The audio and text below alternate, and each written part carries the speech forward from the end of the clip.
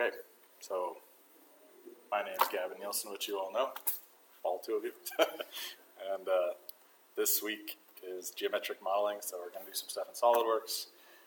And we're also going to talk about a few of the things that are easier to visualize doing geometric modeling. We're now doing 11 times 2 hours because we skipped last week, and I did rearrange on phase 4.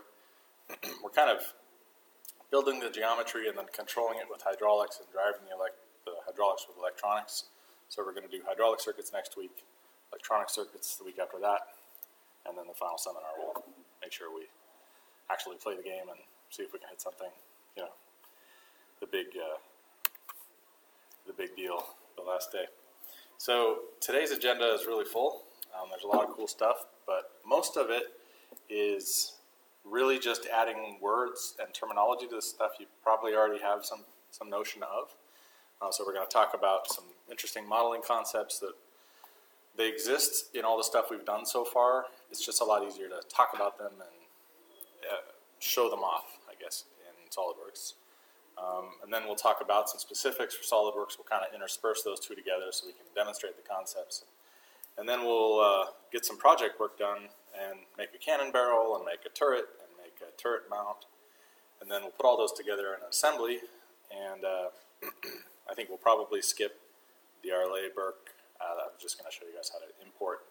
You can go online and, you know, there's these model repositories and get all kinds of crazy things. And they had an Arlay-Burke model. So why do we want to draw it if we've already got one? And then hopefully we have time, we can do some finite element analysis at the end, which is kind of interesting stuff and good. It's good to just see it done once or have a little bit of exposure to it. So that's the plan. So I really like this picture. We're going to talk about dimension and scale here. And this is looking down the barrel of an Iowa-class battleship. And that little guy right there is a sailboat, and that's a window of the sailboat, so you get a much better, like this is what it would look like right before you got run over by the battleship, right? So this is looking at it from the side to just remind you, you know, that's how big the guns are in the scale of this monster. And I don't know why they have, looks like a V-22 Osprey landing on it. I don't know if they were actually in service when the battleship was in service, but whatever. Okay, so we want to start off talking about dimensions, and that, you know, is a logical thing. We've talked a lot in MATLAB and Simulink world about different dimensions and sizes of things. And we've talked about scalars being 0-dimensional and vectors 1-dimensional. And we did the sound example. And then we did matrices in 2 dimensions, and we did the images and 3D arrays, right? So in SolidWorks, and more generally in geometric modeling type of programs, a point and a vertex, a point or a vertex is kind of a good 0-dimensional thing to talk about. It doesn't have width, depth, it doesn't, you know, it's a point. A line or a curve is a good 1-dimensional thing. Profiles, faces, and surfaces. Okay, this you guys already know, right? 3-dimensional objects, bodies, and positions in time of those bodies you could think of as 4-dimensional. I highlighted and bolded the matrix and the profile, face, and surface because, and why do we work in 2D so much? This is just what I've observed. There's probably a really good mathematical reason for that. And I did a little reading. I haven't taken any topology courses. I have a few books on it that I've read, but we're going to talk a little bit about topology. But 2D and 4D and topology are kind of special dimensions. And so I can't answer for you the specifics of why 2 and 4 are such interesting numbers as far as dimensions go, but apparently they are. And when we get into SolidWorks a little bit, and if you mess with it a little, you'll find you'll spend most of your time either in sketches, which are 2D sketches, or mating parts, which happens in 3D. So that's just a little bit of crossover. Okay, so if we think about higher dimensions, so this is a tesseract, and I really like this animation because it kind of shows what, oh, come on, man, keep going. I don't know why that's, I'll go back and forward. In a higher dimension, how you could rotate something that is higher dimension and project that back into 3 dimensions, which I think is pretty wild. On the right here, we're showing kind of a neat animation of showing how from each lower dimensional object, how you project out to these higher dimensional objects. You start with a point, it projects out to a line, so you're like, you might think of it like integration almost, and that projects out to a square, which projects out to a cube, and we can see how we can kind of relate this back to MATLAB, scalar, vector, matrix, 3D array, 4D array. So I'm trying to prove the point. These are really we're not talking about something different. This is just modeling, and this happens to be geometric. Okay, so now we've talked about dimensions, and dimensions you might think of as the space. I didn't actually say this. In MATLAB and Simulink, we usually think about these things as like the depth of an object, or in a certain way like this, the complexity. In SolidWorks, we kind of think of it as like the space that we're talking about.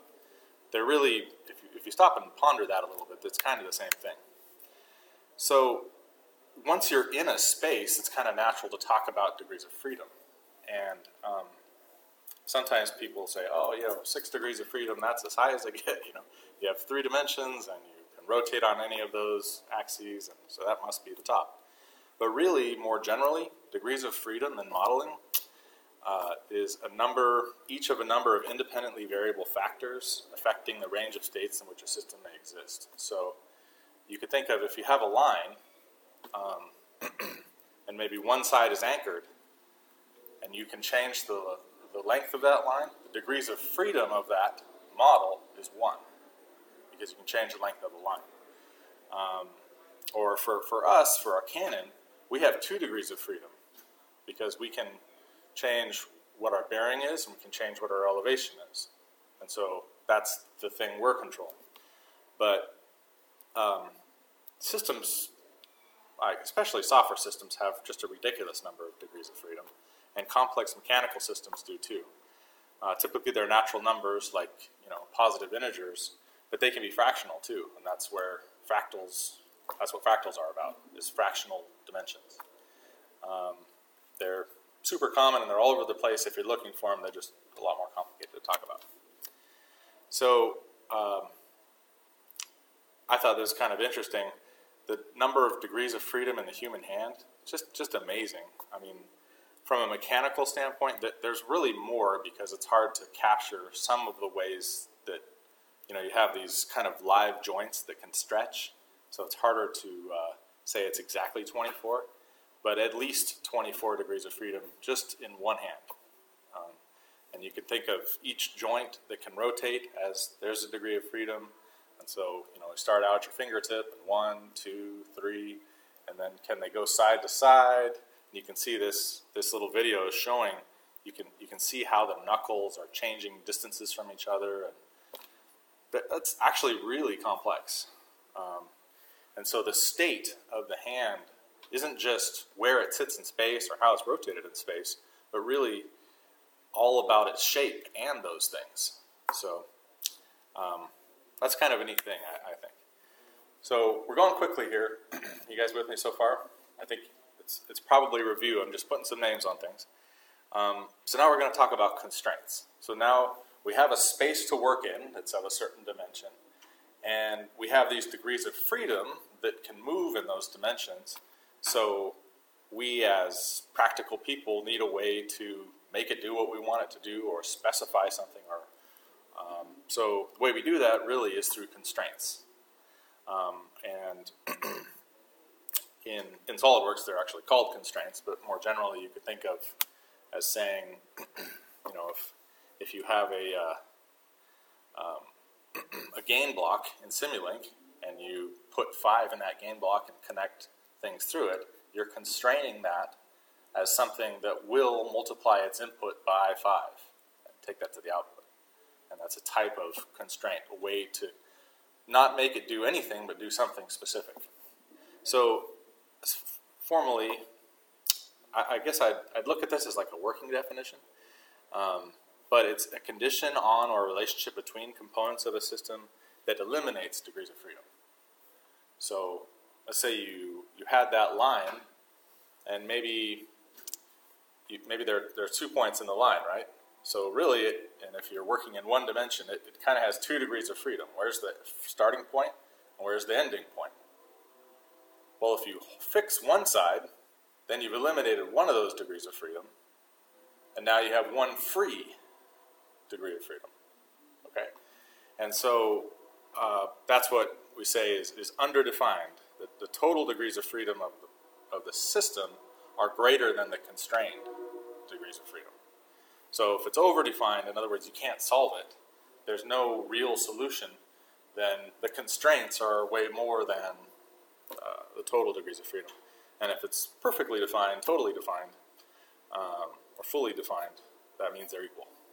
Does that make sense? Okay. So in Solidworks, kind of like I was mentioning, it's kind of the workhorse of Solidworks is 2D sketches. And so you start a 2D sketch on a plane or a face, or some kind of planar surface, and then you put elements in there like points or lines or arcs or whatever you want to draw. But this is an open question. I want to ask you guys, how many degrees of freedom are in this sketch? So we're looking at a plane, and we've drawn these connected 4 lines. So looking at this, how many degrees of freedom does that sketch have? Guesses are okay. Would it be 8? Why 8? Each line can go, since there's 4 lines, there's 2 points in each line. Yeah, there's 8. That's 8. That's right. And another way you could think about that, that's perfect. And another way you could think about that is that there are 4 points, and each point can move in 2 space. So we have 8 degrees of freedom in the system. So the question is, we have this, now how can we constrain it? And so we can constrain it using what's called geometric or dimensional constraints. And so here, I'll demonstrate this in just a sec. We locked this point to the origin, so that eliminated 2 degrees of freedom, x and y for that point. And then we said this needs to be vertical, this is horizontal, this is vertical, this is horizontal. So there was 2, 3, 4, 5, 6, and then we gave it 2-dimensional constraints, 7, 8. Now it's a fully defined sketch. And so when you're drawing stuff in SolidWorks, and I'll do this right now actually, the sketch is blue when it's underdefined and black as soon as it's fully defined. So you kind of run around adding constraints until you've fully defined it. And it's really a neat way to think about that and visualize what's going on, because as you're building a software system or anything you're modeling, you're really running around putting constraints on it, trying to, if you think about what a circuit is, it's constraining, like an electrical circuit, it's constraining the path of electrons in a certain way. So let's do this real quick. So I'm in SolidWorks here. I just opened it up. I'm going to click on the new document and start a new part. There's 3 types of documents inside SolidWorks: parts, assemblies, and drawings. So I'm going to start a new part. And then we start out, and all we start with is a little bit of reference geometry. So 3 planes and an origin. So I'm going to click on the front plane, and I'll make these bigger, large buttons. So I'm going to start a sketch on that front plane, and then it automatically switched me over to the sketch toolbar. Okay, so I'm going to kind of make that same figure. Okay, so this is kind of that same figure we had the fully unconstrained sketch, and I can drag this around and see its degrees of freedom. But if I imply, okay, can you see, I don't know if you can see very well, but the dot is black and the lines are blue. And if I try to drag this, you can see this right here is the constraint. If now I can drag this, but it only drags in a certain way. So if I put a vertical constraint on it, now the line went black.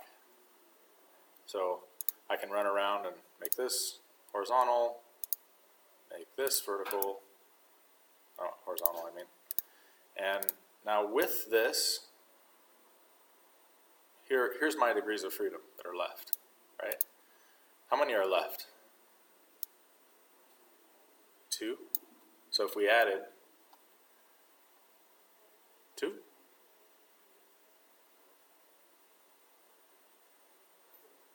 huh? I think it's 4. Okay, which ones are they, or how do you figure? Each point in the field, top left and bottom right has 1 degree left, and then there's 2 top right. Okay. I count 1, 2, 3, 4, 5 that we have. So there should be 3. So let's see, if we know that if we added making this vertical and then 2 dimensions, that would fully constrain it. Maybe we can do it a little bit different way. You're right, there's 2 here, but that's related to this one. That's why it's tough to look at this and just say, oh yeah, 3, especially when it gets harder than a square, right? So, okay, so we'll fully constrain this. I just want to show you guys that it goes black.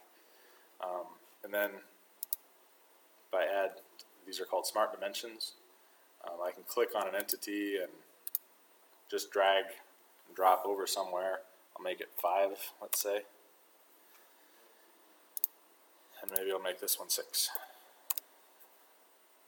And so you'll notice I'm driving the sketch with the dimensions. So what I'm doing is Solidworks parlance, I guess you'd say, you're encoding design intent in right now. And what I care about is the length and the width. And that way, this is kind of like the same way you'd mask a subsystem in Simulink and put the parameters in that you want. And everything else is hidden from you. We're kind of using geometric constraints the same way. So, okay, so we can add, we added some geometric constraints, we added some relationships, and we got it to go all the way black, so now it's fully defined. But before we go further with that, I just want to step back for a second. We're kind of going to be zooming in and zooming out all evening.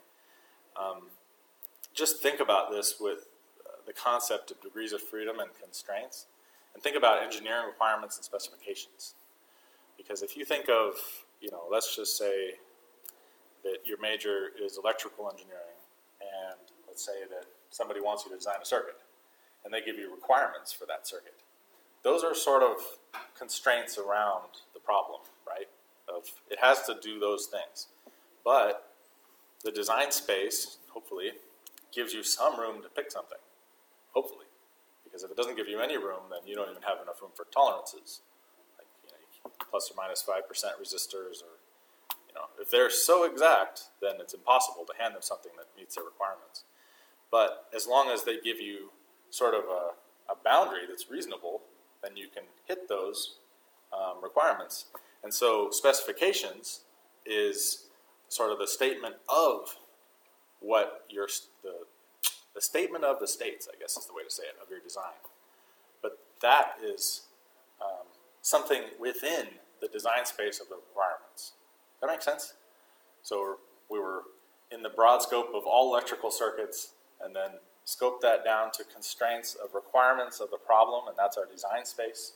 And then we chose certain parameters, certain ways to do something, and that's our specification. So I just think it's good to kind of think of it that way, because sometimes, especially when people don't understand what a requirement's for, they may not think about how hard something is to do, and they'll give you something impossible. And if you can kind of keep these things in the back of your head of, hey, talk to your client, you totally overconstrain the problem, I can't solve this. Like, let's talk about the real thing. What do you really need? So I think that's really useful, and I've had that conversation a bunch of times with people. Like, oh, okay, do you really have to have it that flat or that fast, or whatever it is, that strong. Okay, so now we have a sketch, and sketches are like, we're switching back and forth now, we're back in Solidworks land. Sketches are kind of the clay, and we're going to make bricks with them, almost literally. So they're the basic building blocks of what Solidworks calls features. So if we switch back over here, we have this fully defined sketch, and we can switch to the Features tab, and there's a number of different options here. So I'm going to click on Extruded Boss Base, and now I can take that sketch and extrude it out, and now I have a piece of 3D geometry. And that's, okay, and that feature there that we just made consumes the sketch. So there's a sketch within the feature, and it kind of hides it. It's almost like a subsystem. So we don't have to go back and look at all of that again. Now we just have a body, and we can do different things with it. So there's lots of different features, and since we're being so ambitious, we're not going to go into a whole bunch of them, but we'll do a couple of them.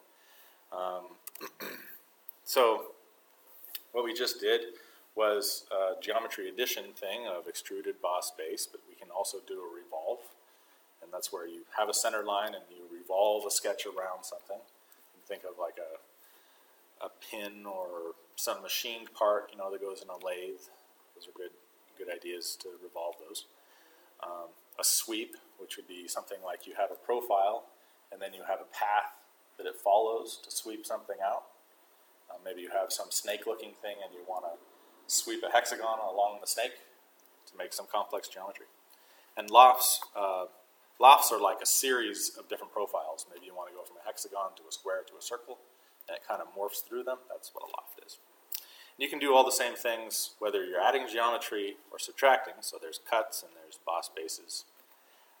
And then there's things where you can manipulate the geometry, like adding fillets and chamfers to kind of chisel things out. And there's a lot more to SolidWorks, but that's kind of the nuts and bolts of it. So we just did the boss extrude.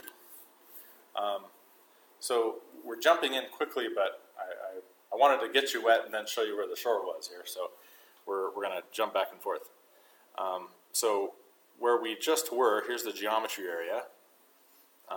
Number 2 is, these are out of order, I think.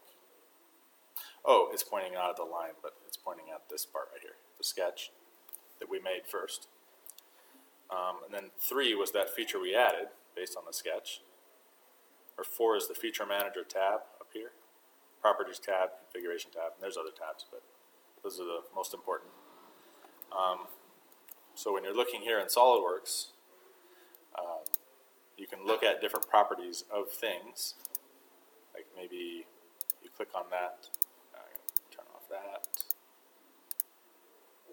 And there's properties of that dimension that you can see in the Properties tab. And configurations are for things like maybe you want the big block and the little block. And so you store parameters so it can switch between big blocks, set of parameters, and small block set of parameters. Does that make sense? So that's kind of the layout of the land there.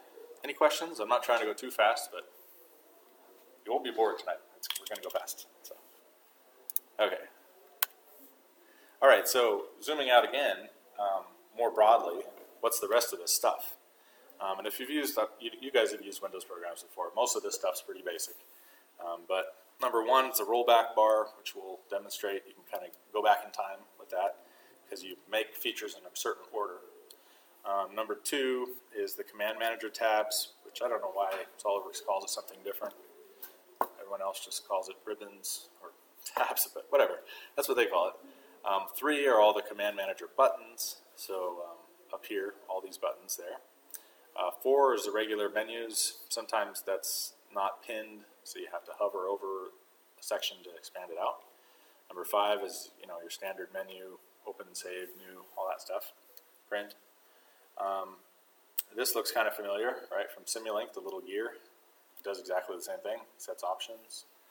And then there's a place for more buttons. And this is kind of neat too. You can type in a command, and it'll actually, You can type in a command here, and it'll actually find the command for you, which is just kind of a neat thing.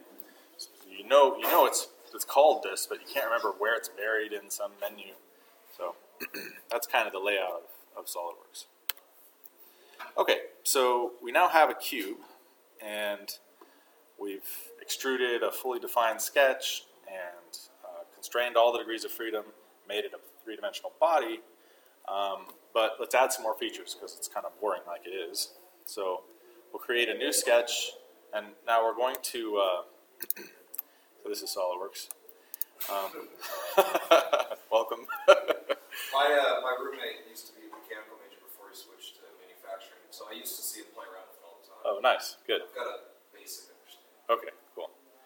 All right, so now we could start on one of those reference geometry planes, but I want to start on a bit of geometry that we just created as a reference. So I'm going to click on this face here, and this little flyout is this sketch button. It's the same thing as clicking on this. So now we're inside a sketch, and you can see it created at the two-dimensional origin up here. And then I'm going to click the normal to button, just so that we can look down directly on it. Okay, so we're not going to do anything crazy here. We're just going to make a single hole. Okay, now again, how many degrees of freedom do we have here? Does a circle have?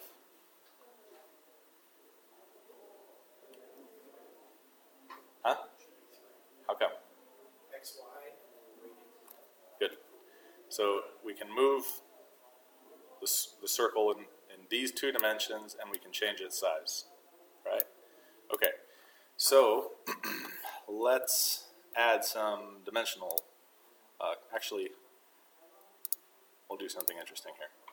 We'll use a construction line, hover over this edge, and say I want to keep this thing centered, so that one's on the center point, and then we'll make this thing vertical. Okay, so now we eliminated 1 degree of freedom, right? And now it's centered, but it can still go up and down. It can still expand in and out. So now we have 2 left, and we'll use the Smart Dimension tool to dimension off of that edge to that. We'll just say this is 3, and the diameter will be 2. Okay, so now we have this fully defined sketch. I'll turn off Instant 3D. Before it's fully defined, so notice before it's fully defined, the center point is black because it can't move the center, but the circle itself is blue because we can change the diameter. So I'll put that back on here now, 2, and now everything is black. All right, so now we're inside a sketch. We want to add another feature based on this sketch. So we could add another boss base, but I want to cut stuff out of this, so we'll add an extrude cut. And there are different parameters. Like we just dragged the block to a particular length. But we can say I want it to be exactly 2 inches, and that would go part of the way through. We can also be a little smarter about it and say I want it to go through all, no matter how big you are. So that's what I want to do this time, just to make sure no matter how I change other parameters, that will always cut all the way through. Okay, so now I have a hole, and I'm going to save this real quickly, and I'll put it in there. Call this the block. Okay. So let's see. Constrain the sketch. We constrained it a little bit different than on this. This one I used 3-dimensional constraints, but same basic principle. Now after the cut, we want to think a little bit about the dependence. We'll talk more about dependence in a little bit, but just think with me. This isn't rocket science. If we didn't have the geometry to cut out, we couldn't have made the cut. So the cut is dependent. The cut feature is dependent on the boss base feature right before it. So if you deleted the boss base feature, you couldn't have a cut. And I know that sounds like bonehead, yeah, I get it, but it's amazing how many things in SolidWorks will break because you do something like that. You'll delete this thing that's before it and then wonder why the sketch is broken. So that's a big deal inside SolidWorks. So that kind of leads us to dependence and mapping. And this is not something new. I'm just giving it a name in modeling parlance or terminology.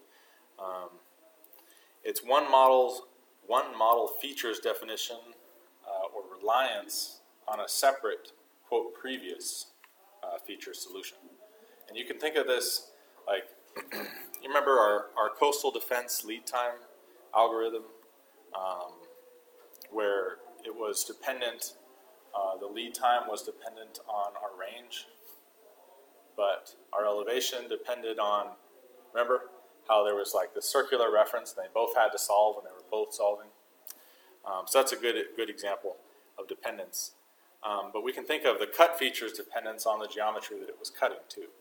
And mapping, it's another one of those, like, man, that's bonehead. Of course it's mapping. We put the sketch on the face. And so when the sketch goes to solve itself, it's first going to look for the face and figure out, okay, this is where I am now. And now I can start creating the sketch and going off of these edges. So it has to be able to map those edges so it can start and solve its solution. So it's a little bit like a function in the sense of a mathematical function, like it takes an input and gives an output. It's a mapping. But this is important to think about in SolidWorks from just from a theoretical standpoint, and it solves so many of the issues that people run into thinking they need to be experts in SolidWorks. You don't really need to. If that's what your job is, fantastic, but some of this stuff saves you hours of trying to solve model problems. You can think of other mapping examples like a gain block we were talking about. It takes an input, maybe the gain is of 5, so it takes the input, multiplies by 5, spits out an output. That's just mapping. It's mapping an input to an output. Okay, so we're going to add a shell feature this time, and this doesn't require a sketch, so it's a little bit different than the other ones. So shell just takes the geometry. I'll turn the preview on here. And so we can turn the shell thickness up, kind of get the idea of what it's doing here. Let me change so you can see. Well, that doesn't really help. Basically, it's going to create new geometry. Is that yellow area in the side then kind of hollow? Yeah. I thought it was hollow. Right. So as you look down, there's some walls right there. These are walls. So we're setting this wall thickness. So if I hit OK, it doesn't look like it changed at all, but when I change the display type to like hidden lines visible, now that makes more sense. Okay, so now we've got these features, and they're in a certain order. We did a boss, and then a cut, and then a shell. But both the cut and the shell are dependent on the boss, right? But the shell is not dependent on the cut. And so SolidWorks is kind of neat. I think most MCAD type of programs can do this now, but when they first came out with it, I think they were the first to let you reorder features, and it's just drag and drop. So if I want to say I'd like to do the shell right after the boss, I can do that. Just drag it and drop it. Now look how the geometry changed. Because there wasn't a hole to shell around, it shelled first and then cut it out. So when I started learning this stuff, I'm not trying to date myself or pretend I'm older than I am, but SolidWorks wasn't really that popular, and I started in Mechanical Desktop, which was sort of like an add-in to AutoCAD. And all of the geometry stuff you had to do with Boolean operations. Well, Mechanical Desktop was the first one that you could add features, but it was very, very clunky. And so you'd, like, say, you'd have this square before Mechanical Desktop. You'd have this square, And then if you wanted to cut something out of it, like this hole, you'd create another, like a cylinder, and then do a Boolean subtract.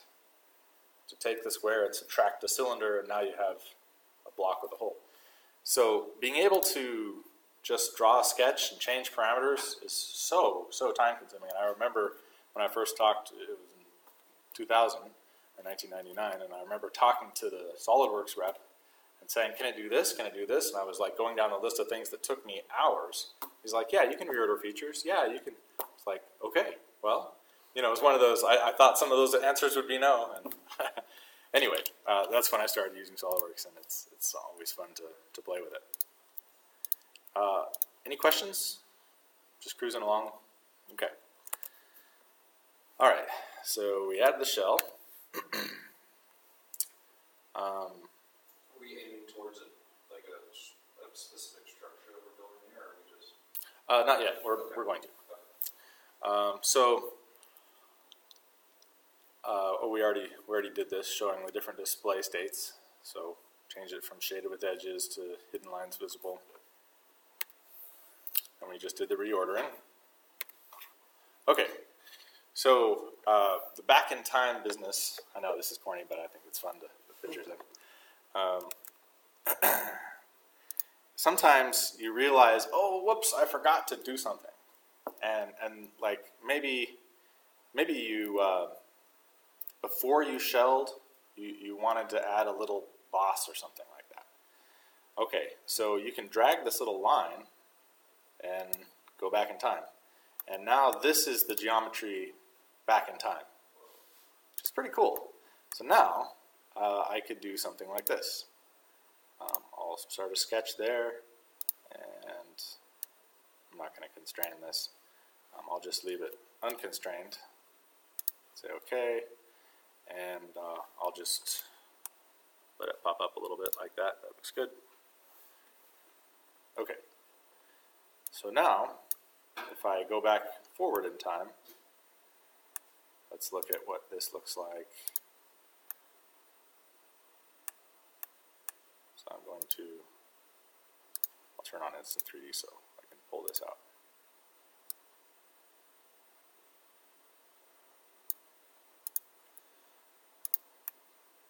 So now this little volume actually, wrong arrow, actually comes up into, might be easier to look at it this way. We'll do this is the section view.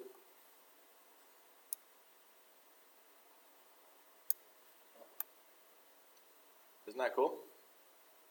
So it's simple stuff, but you'd be amazed by how many figures you're trying to draw that end up at the end being really complicated, where you're just drawing circles and squares and cuts and bosses, and arcs, you know, revolves. So that's going back in time. Oh, forgot, we got to break something. Okay, so I'm going to delete this, and I'll delete the sketch too. Now, if you had gone back in time and decided to put that where the hole is now, what would happen then? Oh, I can do that real quick. So they're saying if I wanted to put this, like maybe something like that.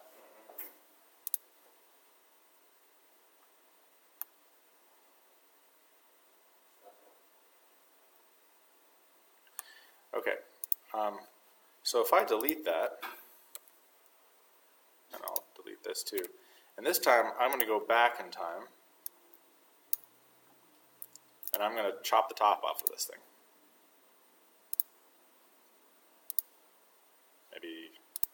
Maybe I have a good reason to make it look like this. I don't know why I do, but okay. So I'm going to do an extrude cut, and I'll say, I'm going to get rid of it through all of everything. So now the top no longer is a different face. and try to roll this forward. The shell works fine, but the cut's like, hey, that's where I was. I was sitting on that face, and you just chop the legs out from underneath me. And so when you hover over this stuff, it says this sketch contains dimensions or relations to model geometry which no longer exists. Okay, and so this is the name of the game of drawing stuff in SolidWorks, is establishing dependencies, resolving dependencies, going back in time, going forward in time. That's what you do all day.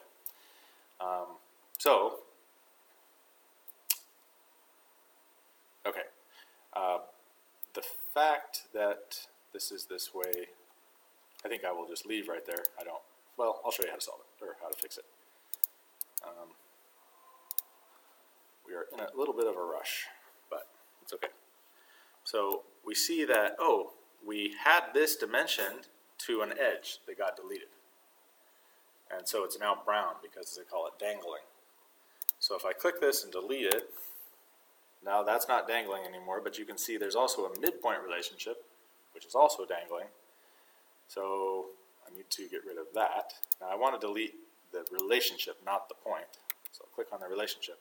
So now it's back, and I could say, because nothing's dangling anymore, I could say okay.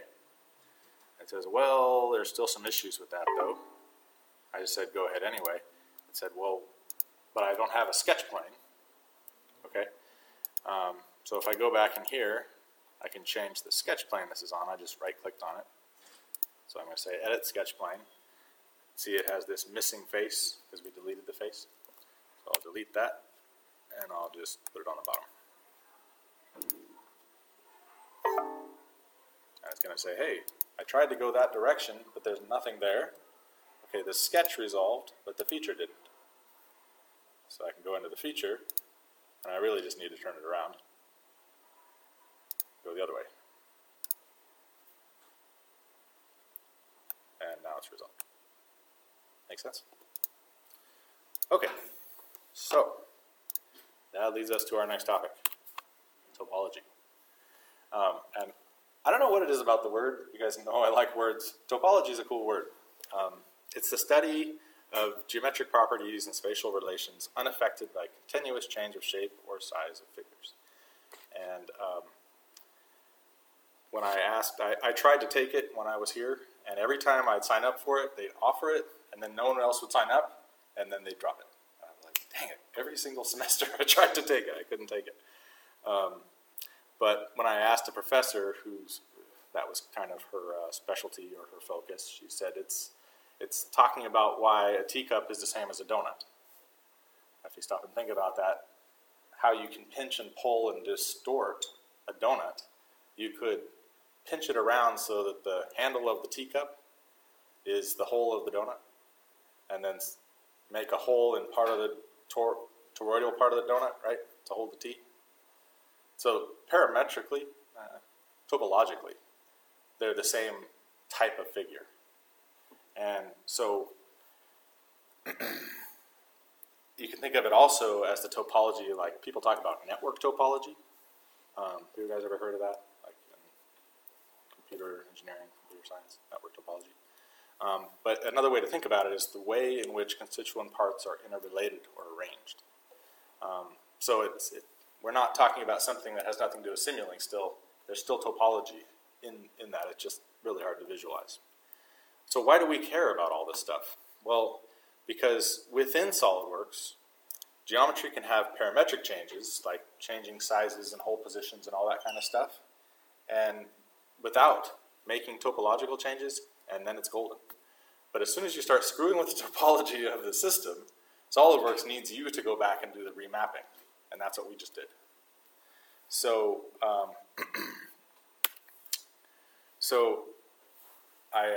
I wanted to be able to talk while I was doing this, so I decided to just record the video and talk you through it.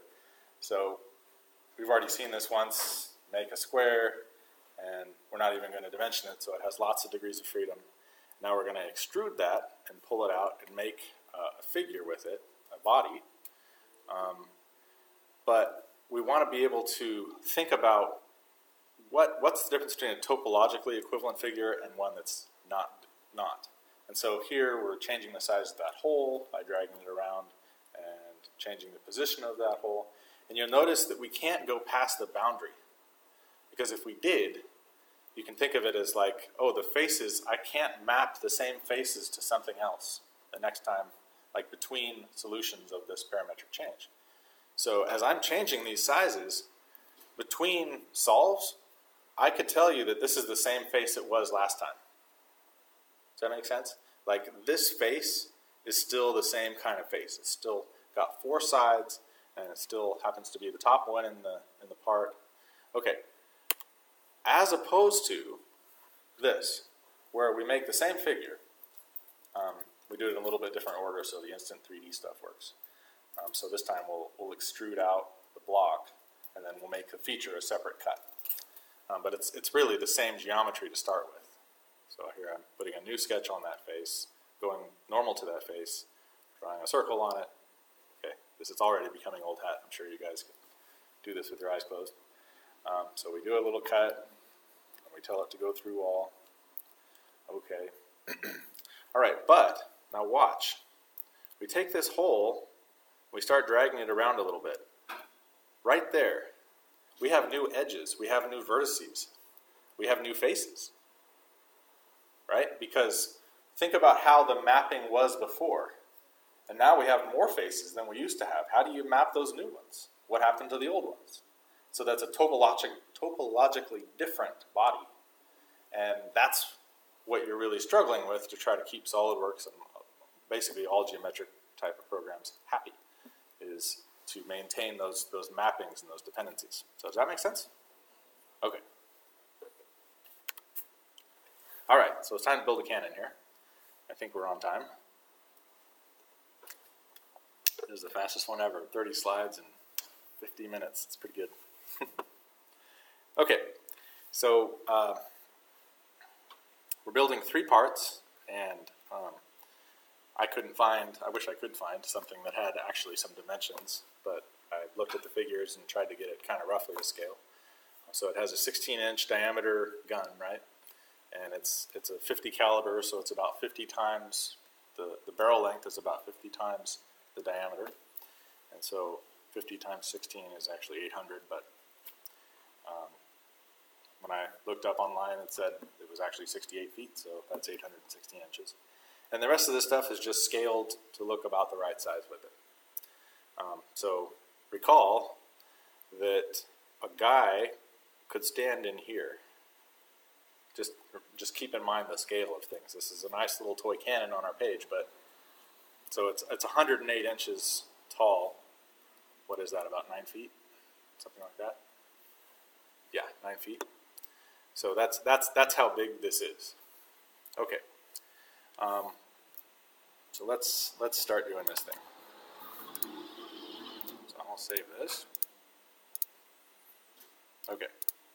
So there's tons of different ways that you could go about making this thing. I'm going to make it in a straightforward way, just to be simple about it. So I'm going to start on the front plane. I'm going to make the first little circle here construction line. So a construction line, what that means is that when you use it to cut or extrude out something, the construction lines are ignored. That way it doesn't become an edge used by the feature. And I want to make a construction line, construction circle, I guess, that's 16 inches. You'll see why I do this in a little bit. It's 16 inches in diameter. And it's centered on the origin, so it's all black now, fully defined. And then I'm going to make the next barrel. And I needed something to make this dimension off of. That's why I made that circle. And so how thick do you think we should make the outer part of the barrel? How many inches thick of steel should we make on this thing? Usually quite a bit thicker than the diameter of the chamber or the barrel, so. Think so? So if it was, well, if we made it the same thickness, that's what that would look like. It seems very fat to me, but you might be right. I don't know. How about 8? I hear you. I mean, we've got to have enough strength, and hopefully we get to the FEA at the end. We see if what would actually happen with our cannon, if it would blow up or not. It's kind of a fun study to look at real quick. So let's just try 8. My original one had like 2, but I agree with you, Brennan. It seems like it needs more meat than that. Okay, so we know that we wanted it to be 816 inches long, right? So I'm not going to worry about the actual bore right now. I'm just going to let this be solid, and I'm going to make it blind, 816 inches. Okay. So it builds the geometry. I'll press F, which is fit, and that will zoom out so we can see the whole thing. Okay, now I'm going to go back to this face that we started working on. I'm going to turn off Instant 3D just because I don't need it. And I'm going to start another sketch on that face. I don't know if you guys recall, but there is, so I'm going to go normal again. Start another concentric circle. And there were kind of stages to the barrel. Like it was thicker in the back, and it got thinner as it went out. So here's the next stage, and maybe, I don't know, what do you think, 4 or 5 inches of steel, something like that? I don't make cannons all the time. I don't know how big this ought to be, but we'll just eyeball it. That's going the wrong direction, so we can drag this. We'll put it maybe halfway or so. Say okay. It's starting to look a little bit like a cannon, right? Okay. We could do that again, but just so that you get used to what some other things look like, let's go on the right plane, and we'll do a revolve this time. So now we're looking at it this way, and we will take a square. Actually, well, center lines or construction geometry is also used to figure out what to rotate around. So maybe this one will be, maybe 5, another maybe 6 inches, let's say. Okay. Now here, we still have 1 degree of freedom left. Maybe we'll make this a certain dimension off of that front edge. So, you know, as you see what I'm doing here, I'm establishing, implicitly, I'm establishing dependence on other geometry that was before me. So let's say that's 240. So that's 20 feet. That's 240 inches. Okay, so I'll go to features, I'll do a revolve base, and it'll look and see, well, you only have 1 center line, and that's a simple closed figure. I know what to do. I want to merge the results, so I want to merge all the bodies together, not have 2 bodies interfering with each other, and go full 360 degrees. So I'll say okay. Okay, perfect. Now, looks a lot more like a cannon, but we have to remember, we need something to pivot this cannon on in the back for elevation. So we kind of need like a shaft coming out of the side. And we also need something to mount the cannon on, like face-wise. So we need some kind of more square geometry that hooks up to it. So let's start off this face again, and we'll start a new sketch there. So I'm going to start another square. Hit escape a couple times. Put a center line from this center point to this center point. And make that vertical. So now it'll stay centered. And how about, I don't know, sure, 36 is good. And we want to make it bigger than the cannon. How about 64? And then maybe overall length. So you noticed how that was all blue and we started making it black. 5 feet maybe? No. I'll make it about the same height as I am. about 6.2. I'll make it 74. Okay. So I have a choice of which way I want to do this, and I can drag it around, or I can set the set the numbers in here. I think I'll just drag it. Yeah, sure. Another 74 inches maybe. And I'm going to merge the result again, so it's combining all this geometry together.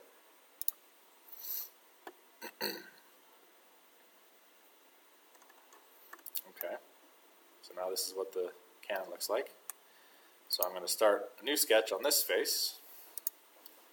And go normal to that face again. And I will put a hole. Actually, I don't want to put a hole. This is going to be a boss. Yeah, I'll just dimension it. Real quick, what is the whole boss?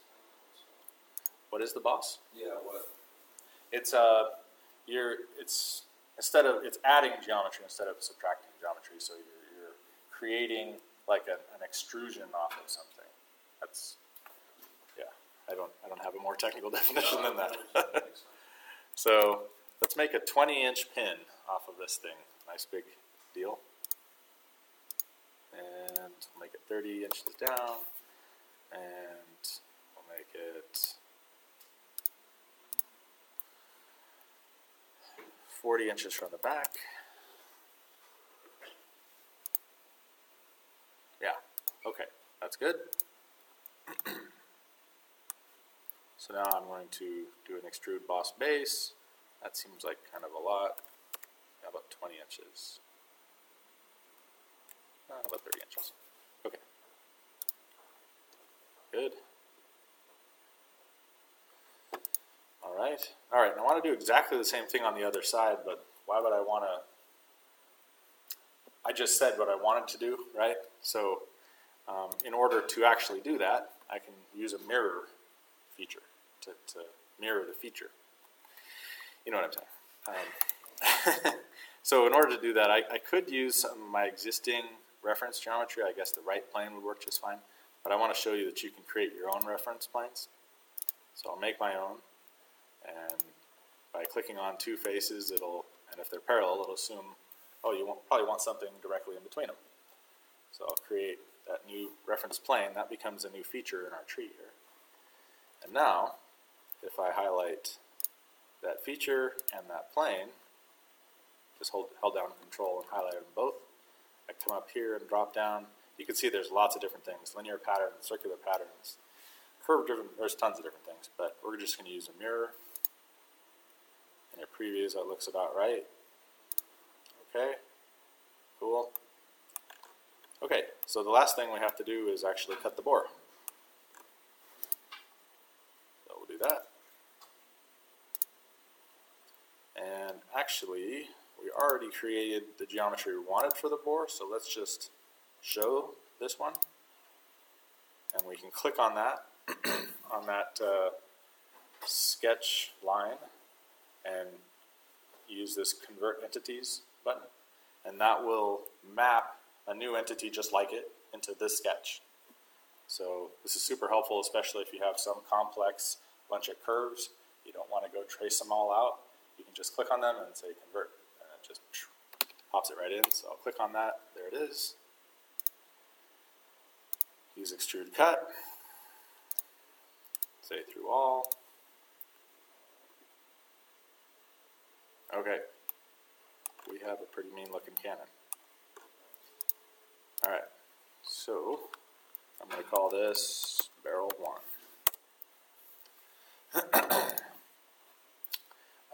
Something that we'll look at a little bit later, you can assign materials which have implied densities. So if we make this out of plain carbon steel, we can do some evaluative kind of things and ask how much this weighs. Any guesses before I show you how much this weighs? It's 68 feet long. Just shoot in the dark. How big do you think this thing is? 30 tons? Any other guesses? I'm going to go higher than that. How much do you think? I really have no I did. I'll say 31. That's cheap, but Gary, what are you going to do? You better not say 32. Huh? 50 in there. 50? Okay. All right. So this is 312,000 pounds. So that's 150 tons. Yeah. That's a big, there were 3 of these. I don't know if we have exactly the right geometry, but I mean, it's big. Yeah, I was off by a bit when I was guessing too. Okay, so we'll save that. Now, we need to create something to mount this into, right? So we'll click on new and create a new part.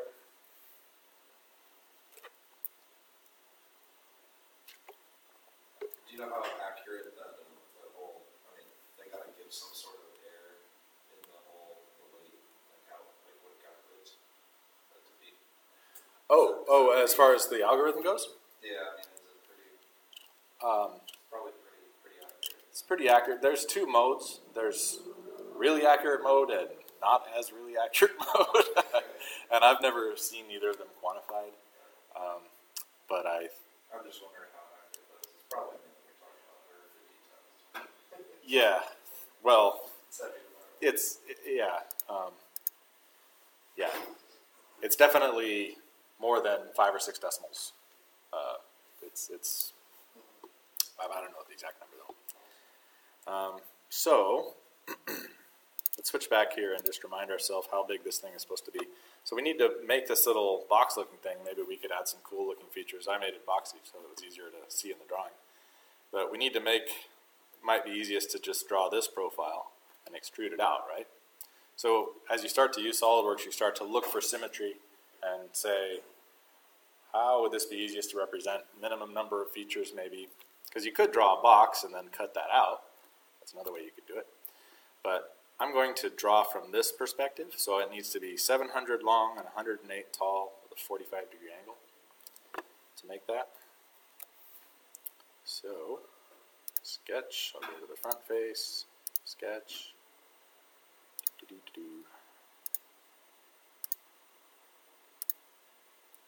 As I'm going here, it's getting some implied. See, these are horizontal, vertical, horizontal. I'll right-click and drag up, gets you to Smart Dimension tool. Click on those 2 and make it 45 degrees. And this was 700.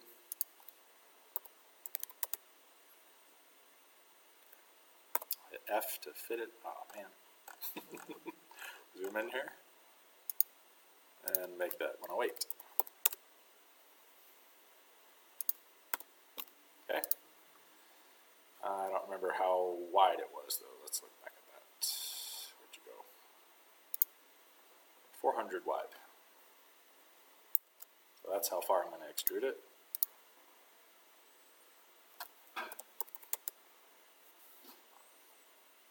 Okay. Okay, another question. How much armor do we give the guys in the house up there? Because we don't want little fighters to come by and shoot holes in them, and then we can't use our 16-inch guns.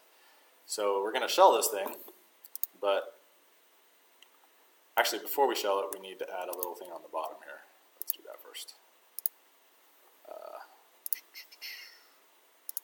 So be thinking about your best guess for shelling. I'm going to add a little center line and a circle, and I think, I don't remember, how big was that? 450. Okay, that's how the diameter of this thing.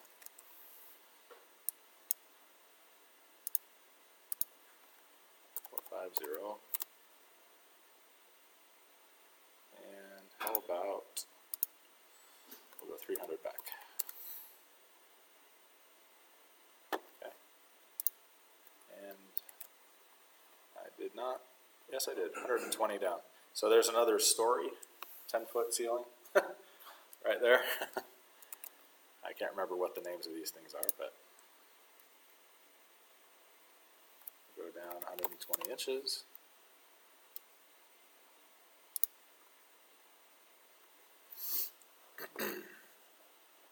Okay. All right, so what's the vote? How much plate armor are we going to give these guys? 5 inches? Okay. 5 inches it is. Who wants to guess how much this weighs?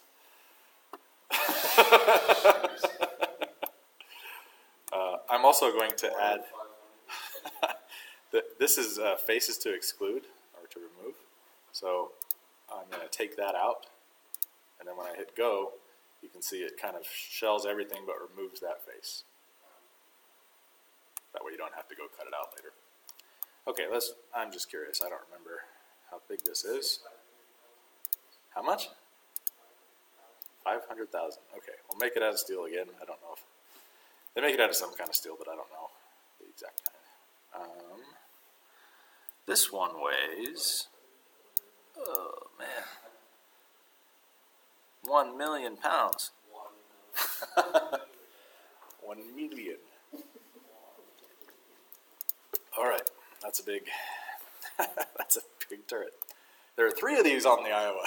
There's 3 of these million pound. Oh man.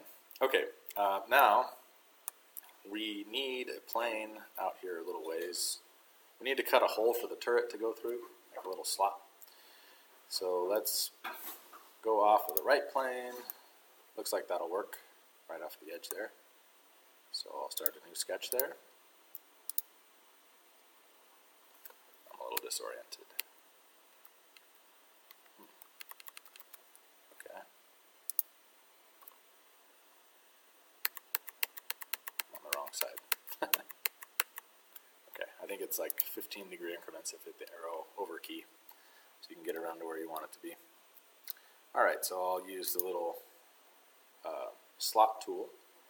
Solidworks is kind of interesting with these sort of things because it creates higher level sketch features with basic sketch entities. So this really, it's a slot sketch, but it's really 2 lines and 2 arcs, and then a center line. So you can do all the same stuff you could do with those things. So we'll center this, same as, you end up doing this all the time. That's one of the reasons I wanted to show you guys how this works. Using geometry, construction geometry to center things up. Okay, now I'm trying to remember how thick that barrel was in the back. Anybody remember? It was like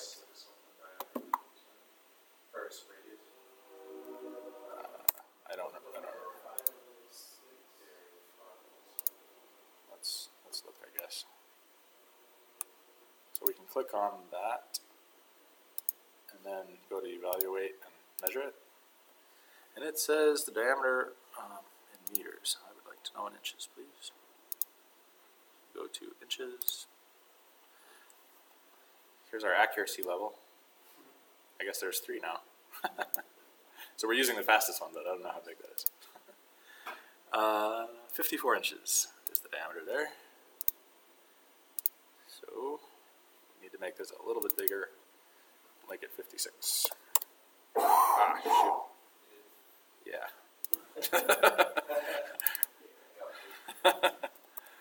56. Okay.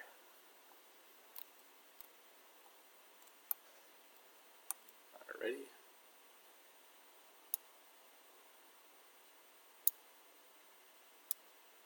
Oops, can't drag that. Okay.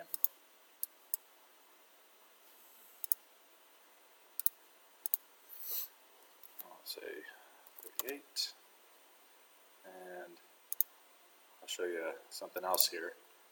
It defaults to the center point, but if you just accept whatever that is, leave this highlighted, you can go over here to the leaders and say, I don't really want to talk about the center point, I'd like to talk about the minimum condition. And then you can define what you want at a minimum. Say I want 1 inch at minimum. Okay, good. Now I have that fully defined. I'm going to extrude cut. That's the wrong direction. So cut in. And you know, I think 1 inch was not a good idea because it's going to cut into our armor there. So how about 6 inches? we get above our 5-inch plate. The little stoplight is rebuild, so that goes back and generates the geometry again. Okay, now we're just about done. We need a place for those 20-inch pins to pivot on. And I'm not going to build all the geometry, but I'm going to just show you the idea, just due to time. I'm just going to cut some holes in this, and we're going to pretend there's, obviously you wouldn't build it this way, but just for time, we're going to pretend that we're just going to put a big shaft through the thing on both sides. And, okay, now we can, this is 20.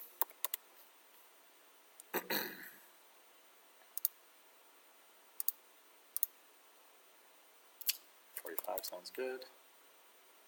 And maybe 110.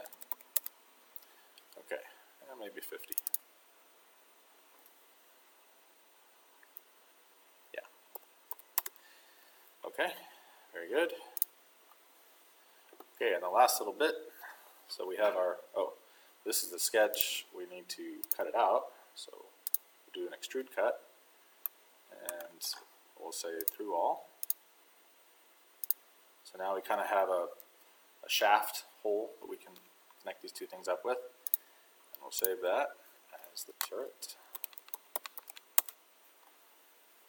And last little thing, one more part.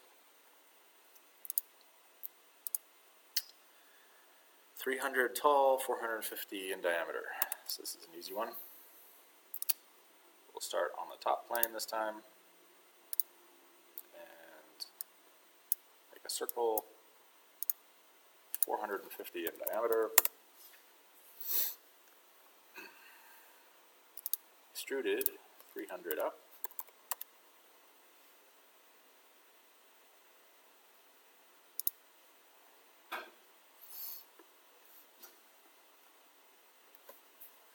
And shelled, how much armor do we give these guys? 5 again, or? Okay. And then we want them to be able to get out of that turret, so we'll cut out the top of this thing. I guess they can't get out of the bottom, but they're stuck in a little pin in there, I guess. Okay, so this is good enough. We'll just call this. Put a door on the side. Okay, we'll put a door just to be nice. What's a typical door height? 8 feet? Maybe 7 feet? Okay, 7. This is kind of a cool thing. You can actually put units in. So apostrophe is feet. 7 feet by, I don't know, 34 inches or something. That's what sticks in my head. That's a reasonable sized door, I guess. Not huge.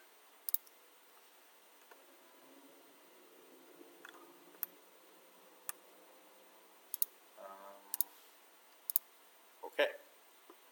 Now they can get out. There we go. Now we have a door. Okay, so we'll save that. All right, now let's switch back to our slides. We have all the pieces.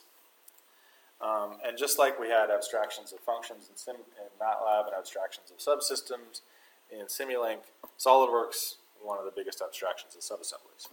And so subassemblies are made up of other subassemblies and parts, just like subsystems are made up of other subsystems and blocks. Stick with me. And so we'll create an assembly document.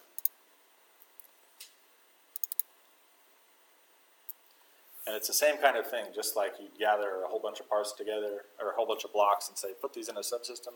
You do the same thing in SolidWorks. And highlight the parts and say, I really want this to be a subassembly. So now I'm beginning the subassembly, and we're going to start with the base.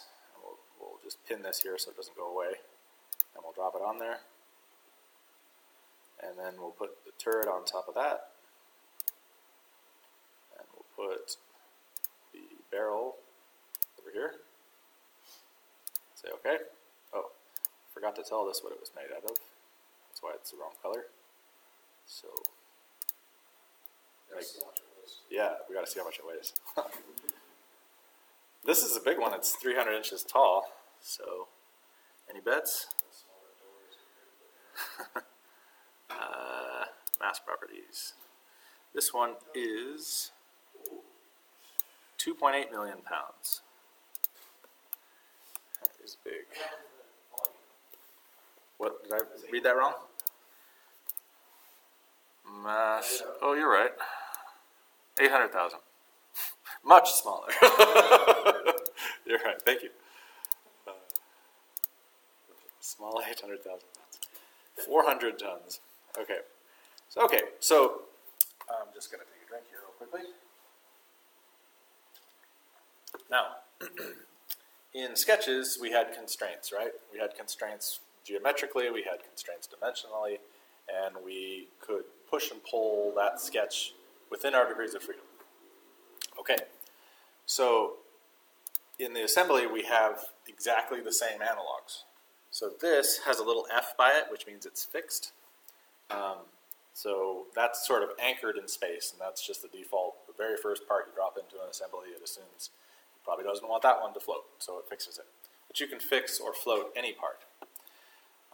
So if I take this turret, I can drag it, I can rotate it. So I'm left-clicking to move, and left-clicking and dragging to move, right-clicking and dragging to rotate. So this has 6 degrees of freedom right now. And this has another 6, so I guess there's 12 degrees of freedom in the system at the moment. And we need to get it down to 2, right? So, one thing that's pretty obvious is we would like this and this to be concentric, so they move on that same plane. So before I do this, how many degrees of freedom is that going to eliminate? Any guesses? Final answer? Sure. Okay.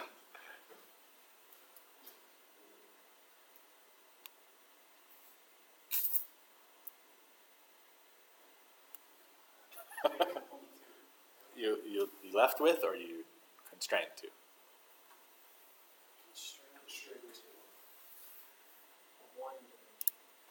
Okay, so let's try it. So with mates, that's what they're called in assembly land. You click on geometry instead of sketch segments. So I clicked on this face, and I'm going to click on this face. And it said, okay, I have 2 cylindrical faces. You probably want a concentric mate, which we do. And so that's what's highlighted here. And we'll say okay. All right, so now we have 1 degree of freedom this way and 1 degree of freedom this way. So we had 6, now we have 2, so it eliminated 4. But we don't have a pop-up turret, so we need to constrain 1 more. We can do that with a coincident mate. So we'll click on this face, click on this face, and then check. Okay. And now that rotates kind of like we'd like it to, which is good. All right. And you can see there's a little minus next to it. Come on. There's a little minus. That just means it's underdefined, which is fine. We're going to actuate it inside Simulink, so we don't want it to be fully defined. If you completely locked it in, then the minus would go away, but we want to have that single degree of freedom for that. Okay, now we want to get this part over here. So I'm going to click on a face and drag it, and middle clicking and dragging to rotate. So when you think about stuff inside Solidworks, there's the camera position and the part position. So you're sort of moving your position, and right. So I'll right click and drag on the part to rotate it around, just kind of get it roughly where I want it. And the first thing that I'll do, I want it to get centered in this slot. And so I'll use a different kind of mate to do that. It's not one of the standard mates. I'll just roll that up. Come on, roll up. There you go. it's an advanced mate, and there's this thing called width, which is fantastic because that's exactly what we want it to do. So there are two boxes, one for the width selections and one for the tab selections. So all I have to do is click on those two for the width, and it's just going to center between those two things. I'll right click to say OK. Alrighty. So now how many degrees of freedom does this have? This barrel, I mean. Assuming the turret was locked. What can the barrel do? It can move in the plane of the turret, and it can rotate in that plane also. So it has 3, and we want to eliminate 2 of those so it can just elevate or not. So what we're going to do is use that geometry. Yep. Make it concentric with this. And I'll zoom out so we can see if that looks halfway right. Have a little bit of interference here. Maybe we should make this a little bit bigger. You could just scoot your whole back and the top has interference. Yeah, I could do that. That's a good idea. So I double click on that dimension. I don't know, maybe we'll go 30 inches back, 140. Okay, so nothing changed because I need to rebuild. So I click on the rebuild button. No topological changes, only parametric, and moved through and solved everything. Now, we have a cannon that can change this, and change our bearing. We have a good looking cannon. Now, if you were to click and drag it, could you pull it all the way up vertical and it would just not, or would it not be able to go through Yeah. It would technically. Yeah, it would go right through. You can turn on, if you go to the move component, you can turn on collisions. And so if we just turn on detection, for example, it won't stop it, but it'll tell us what's colliding. Oh, that one actually, whoops, I had stop at collision. So if I turn that off, then it'll just tell us what's colliding. That's cool. Yeah. Okay. So I'm going to save this, and I'm going to save all. And I'm going to call it gun assembly. Okay.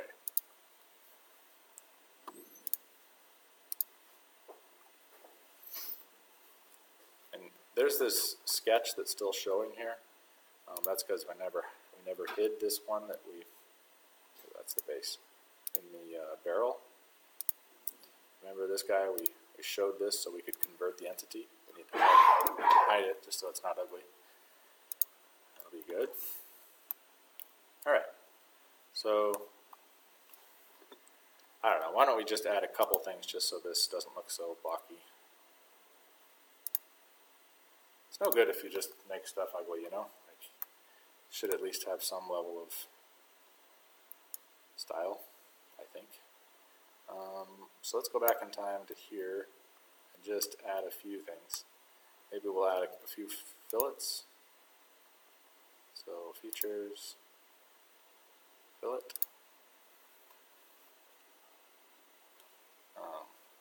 So maybe a 20-inch fillet. Man, this thing is so big. I'm just trying to give this a little bit more something. Maybe this edge too.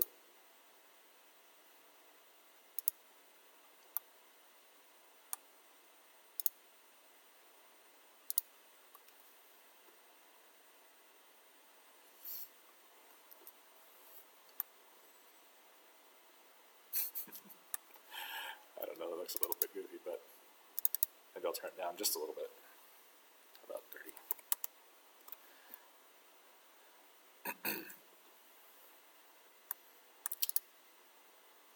forward in time again. Hopefully we didn't break anything. Nope, we're good. Okay, so let's save that. We'll go back to the assembly. All right, that looks a little bit better. So we'll save that, and that's all we were going to do for the project part, which I'm super excited we can talk a little bit about FEA. So have you guys ever heard of FEA, FEM, Finite Element Method, Finite Element Analysis? Okay. Just curious, what context, or have you used it before? Or? Seen it to do like stress analysis, Right. but never really done it, at least in solid. Okay, okay. We used some really ancient program that was on a Windows 3.1 machine on a materials lab. Wow. It was. Well, this is going to look really easy then. Okay. All right. So let's go back to the slides here. So we kind of already did this part, did assemblies. Oh, thus far, I have not been able to import the full, I think it's a scale thing, because I don't know what it is, but the add-in for Simulink multibody doesn't want to export something that's 20 miles long. I'm not sure why. I'm talking to MathWorks about it, but we'll see. So we may not be able to actually see the ship and the sea, but we're at least going to have the turret. But assuming we can, I just wanted to point out where I got the Arleigh-Burke model was from grabcad.com, and they have like over 1 million models. You can sign up for free and you can download them for free, and it's really awesome. There's lots of other places. There's what's it called? Solidworks Central, I think, is another place you can get models. But there's lots of different places.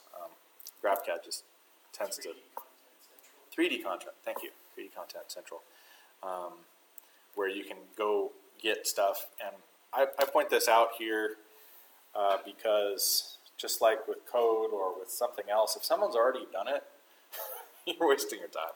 Like, go get it, unless you're trying to learn something. So someone had already built the Arleigh-Burke class model close enough, and so I did download it, and it's pretty good. I just had to rescale it. There's a scale feature inside SolidWorks. You import the geometry, and I put a slide in about this. They exported it in the stereolithography format. You just need to set an option to make sure that you import stereolithography as a solid body and not as something else. And you just scale the ship up so it's 500 feet long or so. But we're not going to do that today because it's pretty boring and you guys will be able to figure it out. So FEA or FEM, what is it? It's a numerical technique to solve boundary value problems for partial differential equations. That's kind of a mouthful, but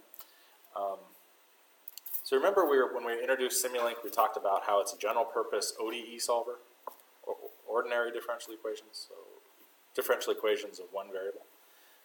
FEA and FEM, it's a method to solve differential equations of multiple variables. And so it's a really nice, I think, a really nice complement to talk about it as we talk about Simulink and ODEs, and we're kind of trying to collide all these worlds so you can kind of see how they're connected. And I can't remember your name. I know you told me. Matt. Matt was saying that his contact with it before has been in stress analysis, which is probably the most widely used reason, but they use it for all sorts of things. And so like structural analysis, thermal analysis, fluid dynamics, electromagnetics, like all over the place. I mean, it's super, super general. And basically what it does, it's one of those, it's like calculus. It's like a really dumb idea that's can be really complicated, right? It seems to me like when people teach calculus, they should start out by saying, this is a dumb idea. We have a complex problem, we're going to cut it up and make it really simple. We have a whole bunch of little simple things, we're going to add them up. And you get these great things from it. FEA works the same way.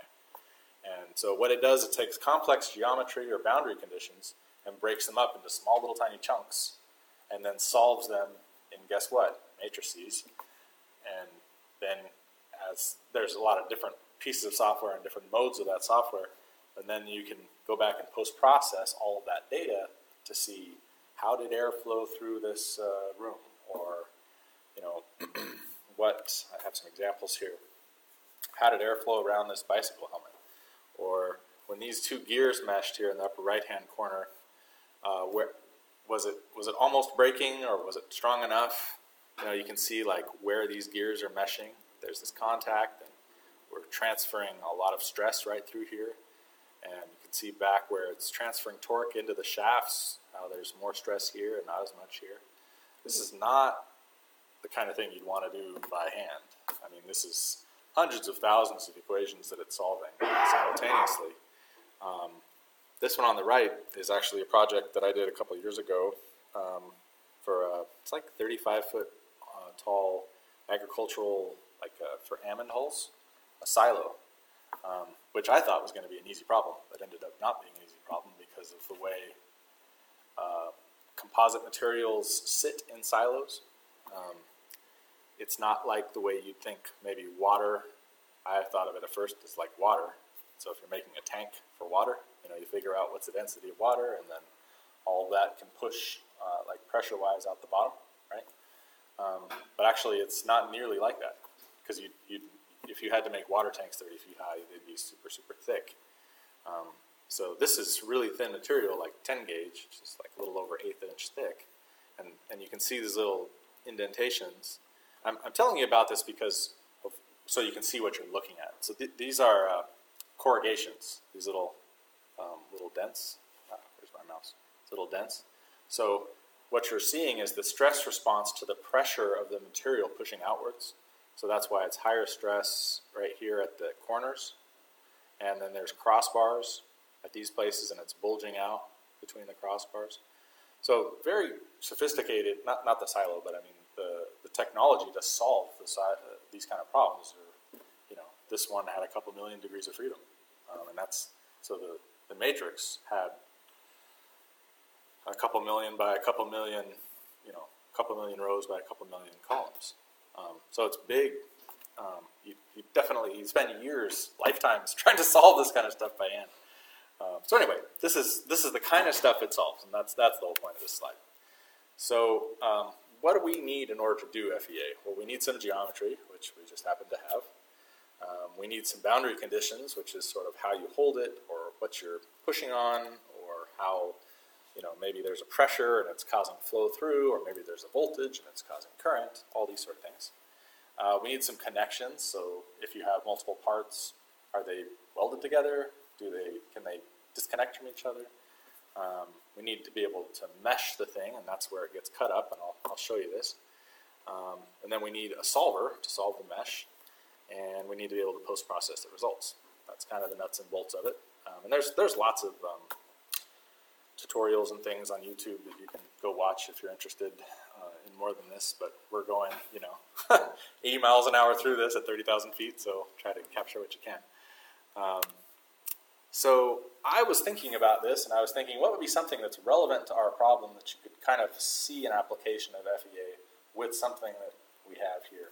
And Solidworks, the student edition actually has way more than the version of Solidworks that I have, but I can do static analysis. And static analysis is essentially taking time out of the equation and saying, if I take a pen, and take this pen and say, I'm going to hold this and then apply a load right here, and then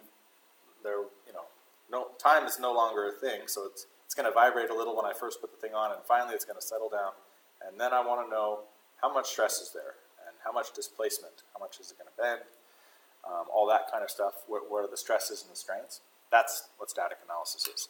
And I was thinking, well, you know, it would be kind of cool to see, because we have an energy conversion problem with a cannon, right? We fire, and then we take all this gunpowder, and it gets converted to, I don't know actually what that gets converted to chemically, but anyway, it's something else that expands, right? And we're going to convert all of that potential energy into a whole bunch of kinetic energy in this big 2,500-pound shell. And so I thought, well, we have to have like a chamber, right? And we designed a super strong chamber to do this energy conversion, because we've got to hold on to the thing while it's getting the shell going. So here's some boundary conditions, and we know that our muzzle velocity is somewhere around 2,500 feet per second, and we know that the shells are around 2,500 pounds each. And so kinetic energy of something is 1/2 mass times velocity squared. So just converting over to SI units, that's a little over 1,100 kilograms, 762 meters per second squared. So when you crank the numbers, that's 329 millijoules or megajoules. So it's a decent amount of energy that we have to do something with. So the way we calculated the kinetic energy was a mass times the velocity squared, right? But another way to think about energy is force through a distance. You're just reassociating things. Instead of saying the mass times the velocity squared, you're saying the force through a distance. But it's the same, dimensionally it's exactly the same, right? It's still energy. So if you we're trying to map this into boundary conditions we can actually place on the cannon, we are needing to actually expand the cannon out in response, and the shell is going to try to accelerate forward, but until it finishes accelerating forward, the chamber, inner bore, is going to have this outward force on it. And so that outward force, and I'll do this real quick, is going to be progressively, it's going to start back here where we load the shell in, and then as this accelerates, it's going to be everything behind the shell, right? So I just took the first stage to give it a fighting chance and said, okay, we know we have 329 megajoules, and maybe we can deflect the bore walls. I just picked a number because we have to start somewhere and iterate. Let's say we can deflect the walls by 100 thousandths, which is probably too much. So the reason I did this is I needed a force to apply, a boundary condition to apply. So I took 100 thousandths, or 0.1 inches, converted that to meters, and said, okay, if I have this much energy and I displace it by this much, then that's this force. So you follow what I'm doing, right? I'm just converting back around to an actual load I can give the program. And then we can check the displacement. Did it actually move that much? And multiply the displacement times the force we put in and see, oh, okay, that's too much or that's not enough, and we'll adjust it till we get it. Does this sound familiar at all? Like as far as what we were just doing with elevation, where we take a shot, see how far it went, and then this is all over the place. And this is actually, there are iterative solvers for FEA, which are usually one of the fastest. Instead of just directly solving, oftentimes they'll use iterative solvers for certain kind of problems. So, okay, let's talk more action. So we're going to take this guy and conduct a little FEA. We actually made ours a whole bunch thicker than I made mine, so it'll probably do a bit better. I'll hide this guy. One thing I need to do, the barrel is a single face, and I need to split the face so that I can apply the load just to the back. So what I'll do there is I'll do a sketch on the side. This will seem a little bit weird, but bear with me. Taking off? All right, thanks for being here. Yeah, I'll see you later. Okay. So I just clicked on that line and that edge. Oops, I didn't mean that face. I will use this edge. And I'll make them collinear. And then I'll take this and use a split line feature. So it's going to take this profile and project onto that face and split the face by it. So now I'll have one face that's over here and another face that's the other part of it. And now I have geometry that I can apply a load to. Does that make sense? All right, good. That's all I have to change for the geometry. Now, I will turn on Solidworks simulation.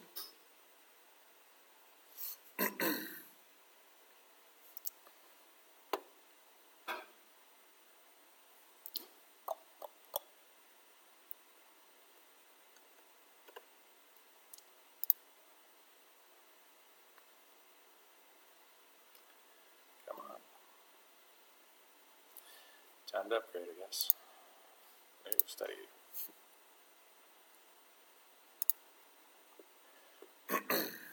Okay, so I just created a new study, and I have this study called Static 1. And kind of like we were talking about, we have geometry. It's using material definition of plain carbon steel. We don't really need any connections because we just have one part. Solidworks divides boundary conditions into fixtures and loads. So we know what our load is going to be, I think. I think we calculated that. So we were going to start with a 1.296 gigajoule or giganewton load, right? 1.296 E12. So let's do that first. Put a force and put it there. And it's SI 1.296 E12. And that's good. I'll say OK. So now I have one external load. And it's not going to force the model to go anywhere really, because it's just pushing out, but we still have to hold on to the model somewhere. So we're basically going to hold on to the tip, because that would have the least interaction with what we're working on. So we're going to add a fixed geometry right here.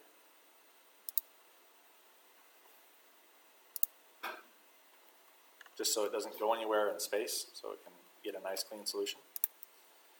And so we have, now we're holding on to it, we have an external load, and we need to create a mesh. And so they have automatic meshers here, and we can do that really easily. We'll just turn it up a little bit and say OK. So it goes through and splits up the geometry we've created, and I'll zoom in here so you can see it. So it made a whole bunch of little tetrahedrons. Have you guys seen this? I'm sure you've seen it someplace, right? So this now approximated the geometry with all these little tiny, simpler tetrahedrons. And so we can apply more complex loads, and it'll solve all of these tetrahedrons as a system. So we have everything we need now. Now we just need to, we'll save it real quick, and we will solve it. Come on. Run.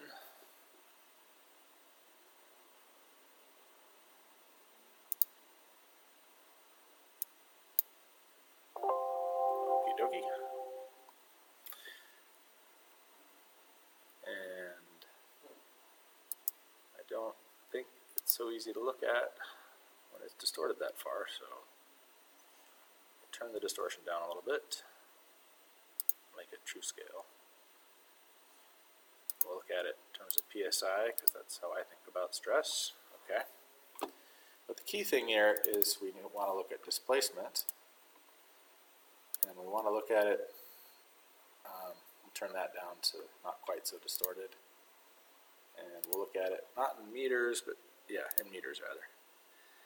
And also we just want to know on the y-axis.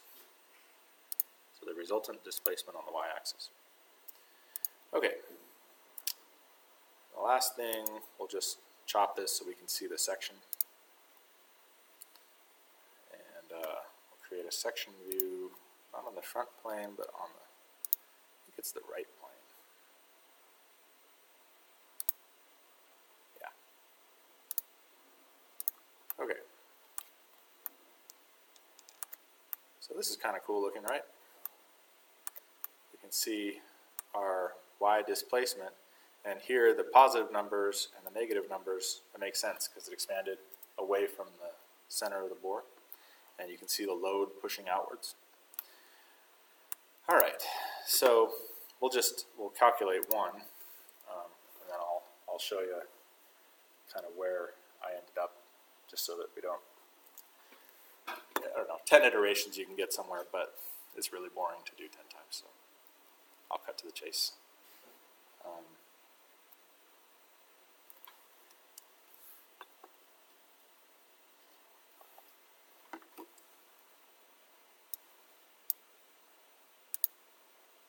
Okay, so 1.296E12, that was our load, and our maximum displacement was 3.125 E minus 1. So that would be a lot more. Well, actually, 400,000, 4.05 E9 is still about 1,000, 10,000, 100,000 times too much energy. So we have to iterate and decrease our load and watch our displacement until we actually converge on the right energy. So just to save some time, I'll show you what happened with this one. So we held on to it. We already did that part. And these were the 6 iterations I did a little earlier. And my first one ended up, the target was about 350 megajoules, wasn't it? Right around there, 330. And so my first iteration was this, and I got a large number, a bunch of gigajoules, and then I went too small. So, I mean, does this sound at all like control systems to you if you think about the solution? We're converging on something, we overshoot it a few times. And I got to where I figure is close enough, it was within a few megajoules of the solution. And that gave us a reasonable load, okay? Okay, so, and we have already seen some of these visualizations, but we want to know what stress was happening. Like, how much stress did that put on the barrel? Because if that's the amount of energy we're working with, the barrel has to hold up. And we have some material definition for the barrel. So I want to point something out here. This shows a yield strength of 3.1 E4. So we just pretended the barrel was made out of mild steel. Probably in reality it was made out of something like a normal gun would probably be 3 or 4 times stronger gun barrel, but it's a place to start. And we looked at our factor of safety here, and it's about 1/40th. So factor of safety of 1 is like the absolute minimum. You really want it like factor of safety of 1.5 or 2 or 3, up there. We're at 1/40th. So even if we multiply and say we're using much stronger steel, then we're still at 1/10. So, okay, what if, I got thinking about this. Well, how does this actually work then? Because it would seem like the whole end of the cannon would blow off, right in the guy's faces or something. Because not that our geometry was perfect, but it wasn't that much bigger or smaller than what we're doing. We're kind of in the ballpark. And this is like an order of magnitude at least off. So, just to be fair, the problem is that you are accelerating this, and we have to take, there are more dynamics than we're capturing, but I just want us to keep it simple. We're trying to accelerate the shell, and it's moving, so some of the energy is going into the shell, not all of it's going into the cannon. And as the shell moves through the barrel, there's dynamic conditions on the barrel, right, as it expands out, and so we just constrained it to a particular place in time, a particular geometry to get a ballpark. But as I looked into this a little bit further, this isn't the only way that they're dissipating energy in the gun. That was kind of an interesting find. How else would you dissipate energy if you were designing a cannon to go on an Iowa-class battleship? How else would you dissipate energy? other than making this thing even heavier than it is. We're already a few million pounds. Oh, shoot. I mean, any ideas? Does the fact that the gun should like recoil? Yeah, exactly. I found this picture, an old black and white picture, and you can see you can see the recoil units on this. See the cylinders? And I think this is some kind of a gas chamber up here. So I thought that was pretty cool. We actually got to explore a little bit about why they needed that. Or maybe why they could make it smaller so that it didn't have to be so heavy. They made a recoil unit on it.